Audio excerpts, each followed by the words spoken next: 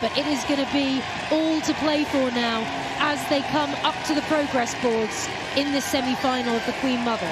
Well, Leander have got probably half a length of work to do in the last 10 strokes. It's going to be a tall order. Have they got any other gears to deploy here?